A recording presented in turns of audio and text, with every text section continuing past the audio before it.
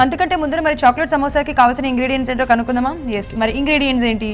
సమోసా పట్టి, grated chocolate, paneer. So మరి ఏంటి ప్రాసెస్ ఏంటి? దీనికి ఫ్రై చేయడానికి ఆయిల్ కావాలి. సో డీప్ ఫ్రైకి ఆయిల్ పెట్టేద్దాం. ఓకే, అది వేడవుతున్నంత లోపల మనం ఇక్కడ స్టఫింగ్ చేసి దానికి ఏ విధంగా స్టఫ్ చేయాలి, ఎలా షేప్ చేయాలి, ఇన్ఫాక్ట్ నాకు కూడా తెలియదు, నేను బాగా నేర్చుకుంటాను. అందరికంటే ముందు మనం చాక్లెట్, ఇది డార్క్ చాక్లెట్ అండి. ఓకే, దీంట్లో అదే కోకో బీన్ నుంచి వచ్చింది కాబట్టి దాంట్లో బిటర్నెస్ ఉంటుంది. సో మనం ఇక్కడ రెడీమేడ్గా దొరుకుతుందంతా milk chocolates. So milk chocolate కంటే మనకి కాంపౌండ్ చాక్లెట్ అని దొరుకుతుంది. అందులో కొద్ది చాక్లెట్ యొక్క బిటర్నెస్ ఎక్కువ ఉంటుంది. అది మనం ఫస్ట్ వేసుకోవాలి. చాక్లెట్ మొత్తం గ్రేటెడ్ అంతా చాక్లెట్ వేద్దాం. వేసి దీంట్లో ఆ బైండింగ్ కోసం, ఇది బేసికలీ సమోసా లోపల స్టఫింగ్ చేస్తున్నాం కాబట్టి దానికి కాస్త బైండింగ్ నేను పనీర్, గ్రేట్ చేసిన పనీర్ ఇందులో కలిపి. ఓకే, సో అంటే పన్నీరే వేసుకోవాలా మనం?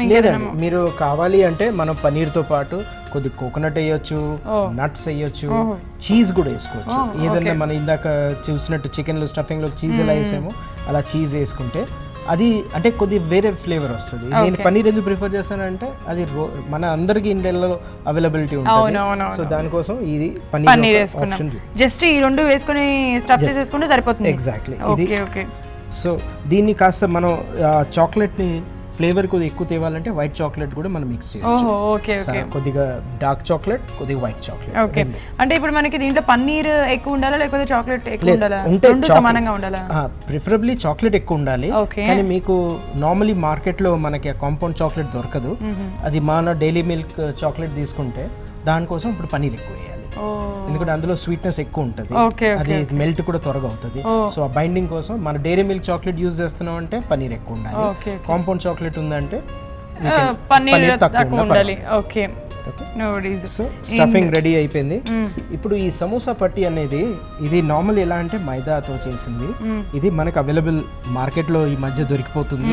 అది దాన్ని తీసుకొచ్చి ఈ విధంగా మనం కట్ చేసేసుకోవాలి. ఎందుకంటే ఇది దీనిలో మనం షేప్ ఒకటి వస్తుంది సమోసా కోసం, కరెక్ట్ షేప్. సో నేను అందుకోసం ఈ షేప్ లో కట్ చేస్తాను. Okay okay okay. సో దానికి కావాల్సింది ఇంకా మనకి ఇంకోటి ఏంటంటే కొద్దిగా మైదాని నీళ్ళలో కలుపుకొని రెడీ పెట్టుకోవాలి. ఎందుకంటే దాంతో మనం సీల్ చేస్తాం మైదాతో సమోసాని. సో నేను ఆ టెక్నిక్ మీకు చూపిస్తాను. సో నంబర్ 1, ఫస్ట్ మనం సమోసాని, నేను లెఫ్ట్ హ్యాండర్ని, సో నేను లెఫ్ట్ చేత్తో చూపిస్తాను కాబట్టి మీరు రైట్ అయినప్పుడు రివర్స్ చూడాలి ఈ పాయింట్. సో నేను ఇలా చూపిస్తాను. ఫింగర్స్ మధ్యలో తీసుకొని రోల్ చేసి, ఓకే. సో మనం ఇప్పుడు ఈ విధంగా పట్టుకున్నప్పుడు ఇలా ఫింగర్స్లో ఇలా రోల్ చేసి ఈ ఎడ్జ్ని ఇక్కడ తీసుకొచ్చి ఆ టైంలో మైదా తీసుకున్నదే ఒక చిన్న లైన్ లాగా ఇలా రాసి మళ్ళీ ఈ ఎడ్జ్కి తీసుకొచ్చి చూసారా, ఇది ఈ షేప్ వచ్చింది అనుకోండి. దాని తర్వాత ఇక్కడ మైదాతో ఆల్రెడీ ఇక్కడ సీల్ అయిపోతుంది. ఇది చాక్లెట్ని దీంట్లో స్టఫింగ్ కొద్దిగా మనకి ఎంత కావాలో అంత, మరీ ఓవర్గా స్టఫ్ చేయొద్దు. ఎక్కువ కూడా స్టఫ్ చేస్తారంటే బయటకు వచ్చేస్తుంది ఆయిల్లో ఫ్రై అవుతున్నప్పుడు. సో ఇది ఈ లెవెల్ కంటే తక్కువలో ఉండాలి. కుదిరితే స్పూన్తో కానీ ఫింగర్తో కానీ ప్రెస్ చేసి మళ్ళీ ఇలా ఎడ్జెస్ని పించ్ చేసి మళ్ళీ కొద్దిగా మైదా తీసుకొని మళ్ళీ ఎడ్జ్లో ఎక్కువ ఉంచాలి. పై వరకు మైదాని రబ్ చేసేసరికి ఆటోమేటిక్గా ఇది ఒక విధంగా సీల్ రెడీ అయిపోతుంది. నిజంగా కరెక్ట్గా సమోసా లుక్ వచ్చేసింది. సో నేను ఆల్రెడీ ఇది చేసి పెట్టాను కొన్ని. సో మనకి సమోసా రెడీగా ఉంది ఇప్పుడు. ఓకే, అసలు అయినా ఇవి చూపించినంత ఈజీ కాదు కదా రెడీ చేయడం, కొంచెం కష్టపడాలి. మనకి ప్రాక్టీస్తో మీరు కొద్దిగా ఒక 2-3 సార్లు చేశారంటే మీకు వచ్చేస్తుంది. ఓకే, ఆయిల్ కాస్త బాగా వేడైంది, కానీ సీల్ మీరు కంపల్సరీగా అది కరెక్ట్గా చేయాలి. లేదు ఈ ఎడ్జ్లో ఎక్కడైనా ఓపెన్ వచ్చింది అనుకోండి, ఆయిల్ లోపలికి వెళ్తుంది, చాక్లెట్ బయటకు వచ్చేస్తుంది. అయ్యో. ఓకే, సో చూద్దాం మరి జాగ్రత్తగా మనం కూడా నేర్చుకోవాల్సిన విషయాలు చాలా ఉన్నాయి. దీంట్లో మటుకు సీల్ జాగ్రత్తగా చేయాలి. విన్నారు కదా. ఎక్కువ ఓవర్ కూడా ఫిల్ చేయకండి, ఎందుకంటే దానికి కావాల్సింది ఎంత మనకి ఆయిల్ ఎంత ఉందో అంత వేయాలి. ఎక్కువ మటుకు నింపేస్తే అది చల్లగా కూడా అయిపోతుంది ఆయిల్, తర్వాత దీంట్లో నుంచి అన్ని బయటికి రావాలి. అవునవునవును, అదైతే కరెక్టే. జస్ట్ ఆయిల్కి పట్టినట్టు వేసేయాలి. అండ్ అలాగే సమోసాలో కూడా స్టఫ్ ఎక్కువగా చేయకుండా జస్ట్ మనం ఏదైతే గీతుందో దానికంటే ఇంకొంచెం తక్కువగా స్టఫ్ చేసుకోవాలి అంతే. ఈ పాయింట్స్ మటుకు మనం బాగా తెలుసుకోవాలి. అండ్ దీనికి కావాల్సింది మనకి మైదా పిండి ఉంది కదా, ఆ మైదా పిండిని చక్కగా కలిపేసుకొని అది స్టఫ్ చేసుకునేటప్పుడు సమోసాని అటు ఏమంటారు జస్ట్ స్టిక్ అవ్వడానికి అలా చేస్తామన్నమాట. అంటే అమ్మో నాకు రాదు, మీరు ట్రై చేసేటప్పుడే నేను చూసాను కానీ బట్ నేను ట్రై చేస్తాను. ఓకే, ఇలా చేతిలో పట్టుకొని ఇప్పుడు నేను ఏం చేయాలి? ఇలా ఇప్పుడు ఇది అది అవతల సైడ్ రావాలి. ఓహో, ఇది ఇటు సైడ్ రావాలి. ఇది ఇక్కడికి వచ్చేస్తుంది. ఇప్పుడు ఇలా అని ఇప్పుడు దాంట్లో కొద్దిగా మైదా అది మీరు ఇలాగేనా? ఇది ఇలాగేనా? అంటే ఇది కొద్దిగా ఈ ఎడ్జ్ వరకు ఇలా వచ్చేలాగా చూడండి. సో దట్ మీకు ట్రయల్ లోనే తెలిసిపోతుంది ఈ ఎడ్జ్.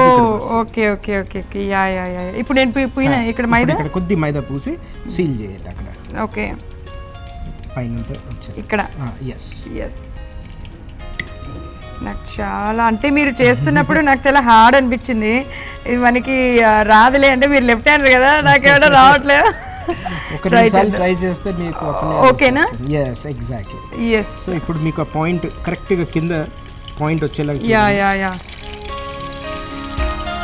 వచ్చింది కదా. yes. ఇప్పుడు దాంట్లో స్టఫ్ చేసేయడం. మీరు స్టఫ్ చేయొచ్చు. నాకు వచ్చింది.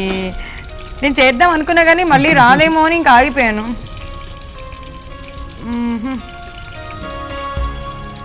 చాలు కదా? yes, ఎక్కువ వద్దండి. ఇక్కడ వరకు ఇలా ఇలా చేసుకొని దాని తర్వాత ప్రెస్ చేయండి పైనుండి.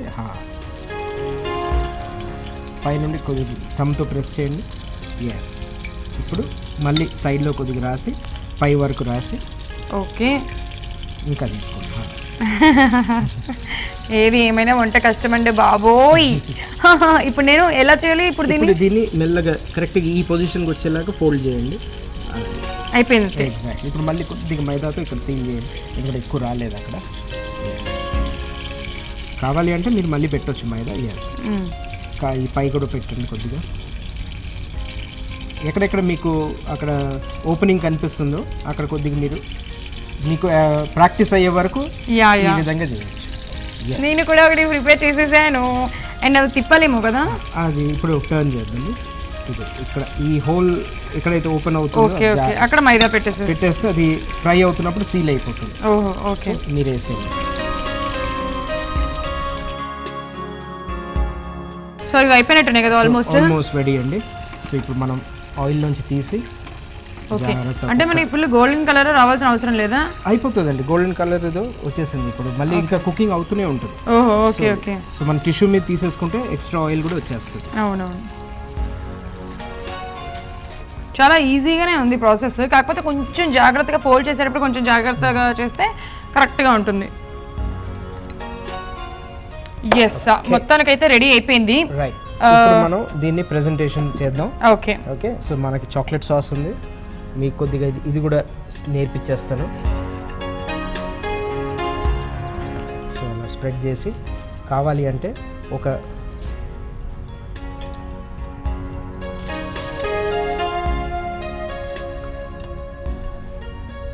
ఐసింగ్ షుగర్తో కూడా డస్టింగ్ చేయొచ్చు.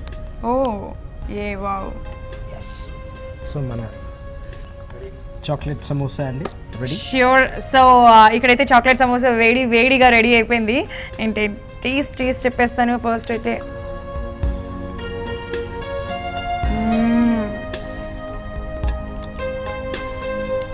వద్దిరిపోయింది. Finally what a taste అనిపించేసింది. Gautam గారు అద్దరు కొట్టేశారండి నిజంగా. Super. Thank you so much. Thank you అండి.